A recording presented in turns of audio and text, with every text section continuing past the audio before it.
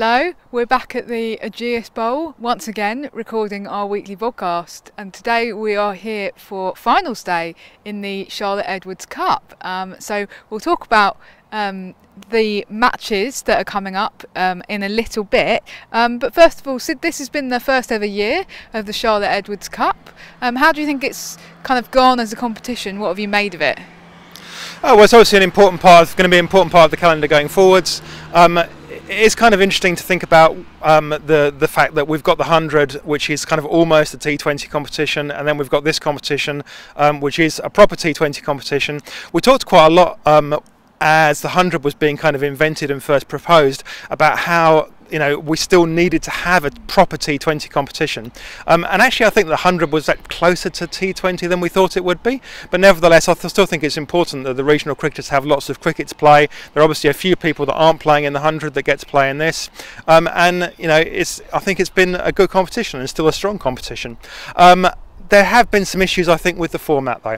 So we've had this kind of slightly weird format where we have like two groups, but then part of it is done as a combined table. So the top team is like from a combined table that goes directly into the final, and the third place team also is decided across the two groups, and then we've got the two group winners, and my goodness, that's complicated. One of the things the 100 got right was actually to keep things really simple. So for instance, the 100 had no bonus points. Why did they do that? Because they just wanted to keep the format of the table really simple. Now, I'm not suggesting that we don't have bonus points in this, but we do need to think about simplicity. It's deeply ironic that the reason that this format was devised, we've got two groups, they're seeded groups, they're not North and South groups, they're seeded, was essentially because everybody complained last year that the Western Storm had been kind of denied a rightful place in the RHF final because they happened to be in a group with the Southern Vipers, who are by far the strongest team. And I think that most people, apart from if you're from Yorkshire, probably agreed that the Western Storm were the second strongest team last year in the RHF. So it's deeply ironic that the Western Storm lost out again from the format this year, and they also missed the cut and haven't made it to finals day. And so we're going to see the Diamonds and the Vipers and the Stars today. I got all them right. I am getting slightly confused with all these teams, and I did spend several minutes in a conversation with Valkyrie from CRICKETher yesterday talking about the Stars when I meant the Invincibles. So it's been tough for me, Raf.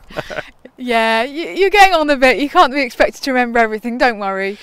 Have there been any standout moments for you overall in the Charlotte Edwards Cup? I mean, it's kind of been sandwiched either side of the 100, and obviously we missed some of the opening rounds because we were at England fixtures, but any standout moments for you?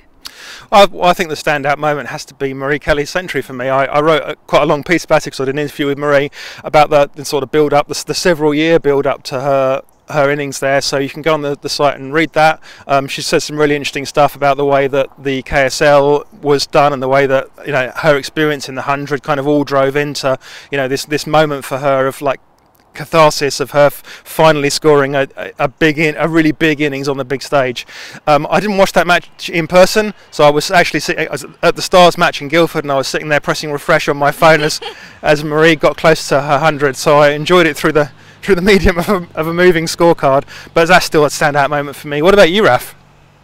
Well, I haven't seen a huge number of matches, but I think probably from what I have seen, it will be Alice Capsey here a week ago. And she hit that half century. I think what she did well in that innings was that she started a bit slowly, which isn't like her, isn't her natural game, and she was kind of scratching around a bit.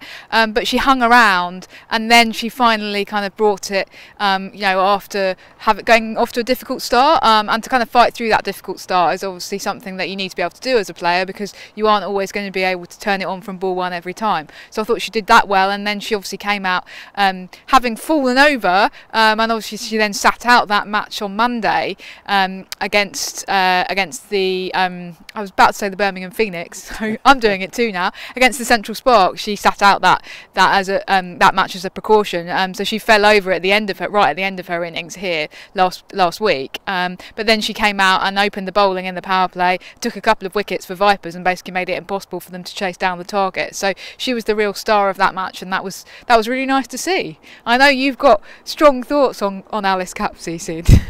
I do have some strong thoughts on Ageas Capsey. So this week we've seen 2 England debutants. We've seen Maia Bouchier make her debut yesterday, and earlier in the week we saw Emma Lamb make hers. But the debut we didn't see was that of Ageas Capsey, and I think that it's becoming harder and harder to suggest that Ageas Capsey is not among the 11 best players in the country. I think that if you start making direct comparisons with people, you'll see that she really should be playing for England already. It's no longer a question, I think, of, will she play for England? When might she make her debut? She really she should have been playing, frankly, in this series. And I think that England really missed a trick there, because I think that she could potentially give a much better balance to the England side. You could bat her at 3. That would actually kind of help with some of the issues with the batting that we saw yesterday at Hove, because there'd be a bit of a longer batting lineup. She would absolutely be able to bowl 4 overs, so she'd be able to deliver on both counts, and I do not understand why England are stubbornly at this point overlooking her, to be frank. She should be playing for England. Yeah, I mean, I don't really disagree. I think that there's maybe an argument that she's got a year left at school, so let her do that and get her A-levels under her belt, and obviously that was what they originally did with Sophie Eccleston, who didn't play in the 2017 World Cup because she was doing her exams. But I think that, and I think that could maybe be trotted out as an explanation, but really what it comes down to is Heather Knight being a bit stubborn, doesn't it? She made a judgment early on that she didn't think that Ageas Capsey was ready. Then Ageas Capsey has come out and basically done brilliantly in all domestic cricket this season, but Heather Knight doesn't want to kind of row back on what she originally said, and admit that she was wrong.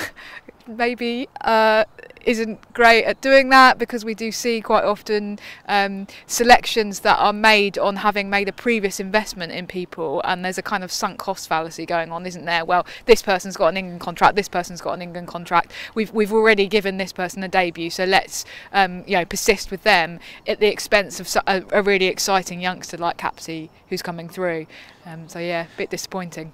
Yeah, absolutely, and I think that I sort of feel I need to slightly defend myself here to a certain extent, because I've talked about plenty of other players in the past, and I said 2 or 3 years ago that Maia Bouchier one day will play for England, but I've not quite been at the point where even with Lauren Bell, I've been watching Lauren Bell. I was saying 6 or 7 years ago that Lauren Bell will one day play for England, but I have never stood here and said Lauren Bell should be playing for England now, and I think that that's why this is such a different case. There is no doubt in my mind that Ageas Capsey is one of the 11 best cricketers in this country, and the 11 best cricketers in this country should be playing for England. Now, that's no shade at all on the 2 players that did make their debuts this week. Emma Lamb, who we've been saying for a long time has a future with England, so she was a part of England's win in Chelmsford. She didn't actually get to do very much, as you talked about on our preview vodcast, Raf. She didn't actually bowl a ball or face a delivery. She did technically bat. She came in and saw 1 ball from the non-striker's end.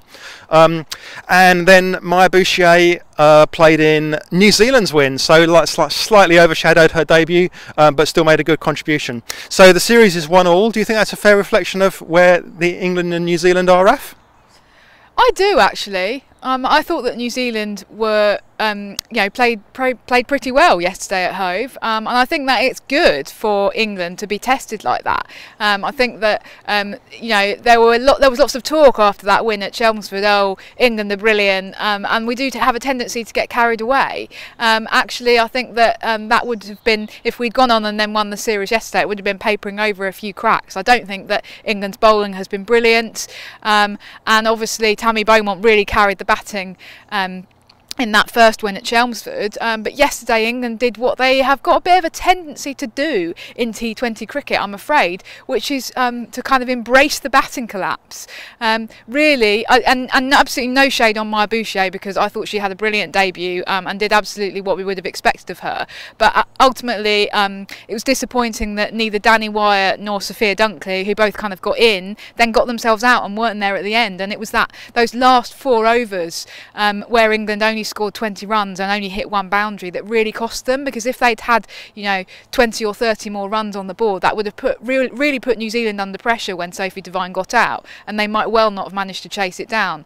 And I do think that this is a weakness that England have, is that when you know, a couple of wickets fall in the power play, and then they you know, have this kind of tendency to then get themselves out after that. And we saw it against South Africa in the T20 World Cup in Australia in 2020, in that group stage match that they lost to South Africa, that ultimately cost them their place in the final at the MCG. That was the thing that cost them, really, not the rain. So yeah, I think that you know, is it a fair reflection? Well, Sophie Devine was brilliant yesterday. I'm really pleased for her to see her back batting at her best, and New Zealand have got players like that who can take a match away from England, and ultimately they need to bowl better at her if they're going to win those matches. So I think it's a fair reflection. You may disagree. Yeah, I think that England is still a better side than New Zealand overall. You know, but as we know, if New Zealand, if one of their big players comes to the party, as Sophie Devine did, and those big sixes were absolutely vintage Sophie Devine shots, just, you know, just whipped away with, you know, with barely a thought put into them. She was just like in the zone, as she herself said afterwards in the press conference. You know, she doesn't even kind of have to think about that when she plays those kind of strokes, and that was lovely to see. So yeah, but I still think that overall England really should be, you know, winning that third game, and they'll be disappointed if they don't take this series, because they really are a better side than New Zealand at this stage, I think. Well, we'll have to see what happens at Taunton on Thursday, and I guess we'll be doing a little video at the start of that match. But for now, back to the Charlotte Edwards Cup finals day, and we've got the semi-final coming up first, as we said, between Diamonds and the Vipers. Who's your metaphorical money on, Sid? Well, it's been a tough old couple of weeks for the Vipers, hasn't it? That you know, they've come back after the 100. Obviously, a lot of those, the Vipers, some of the players and a lot of the staff were involved in the 100 and for the Southern Brave, and they lost that final, and they've come back here. They've lost a couple of matches in the T20 Cup. Now they're going to be without Maia Bouchier, they're without Charlie Dean, they're without Danny Wyatt. So, you know, those things do have an impact. And, you know, I'm a Vipers fan and a Vipers supporter, and I'd love to see them, you know, do well. But I suspect that the Yorkshire Super Diamonds will have a bit too much for them in the semi-final. So that's my perspective on the semi-final. What do you think about the semi-final, Raf? This is funny, because it always ends up in me saying that Vipers are going to win and you saying that they aren't. This is exactly what happened, because these were the two finalists in the Rachel Hayhoe Flint Trophy at Edgbaston last year, and I said that Vipers were going to win and you said that they weren't, and they did. I think that Vipers will win. I think that they're a better side than the Northern Diamonds, and I think that Charlotte Edwards will have had a very stern talking to them.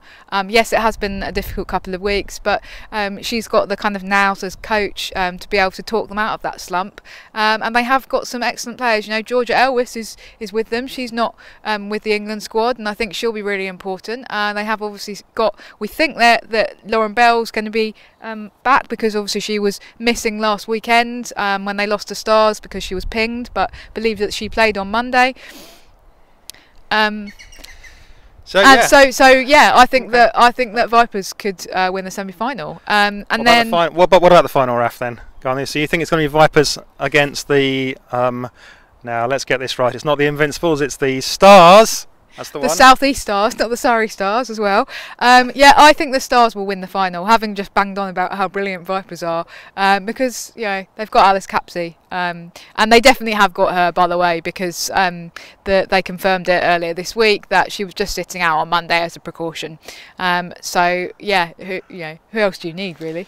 Yeah, I think that I agree with you there, that the Stars are a very strong side. I've got Bryony Smith as well, and Alice Davison-Richards, all players that can, you know, hit big and are going to also contribute with the ball. And I think that I predicted right at the beginning of the season, I believe, that the Stars could win this T20 Cup, and I think that they will do it. They have the momentum, they have the players. That's what I'm expecting. Okay, so a little bit of smugness there from Sid with his crystal ball. Let's look forward to a really great finals day, and we'll see you in a week's time. Bye for now. Bye-bye.